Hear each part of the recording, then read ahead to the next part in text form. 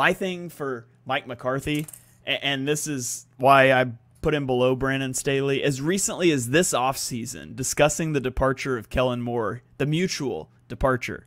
He said, Kellen wants to light the scoreboard up, but I want to run the ball so I can rest my defense. Being a head coach and being a play caller, you're a little more in tune. And I don't know what he's talking about, but he is in tune with the 1980s, not with how football is played in this era. And I think the Cowboys are going to take a big step back without Kellen Moore, and it's going to ultimately fall on Mike McCarthy.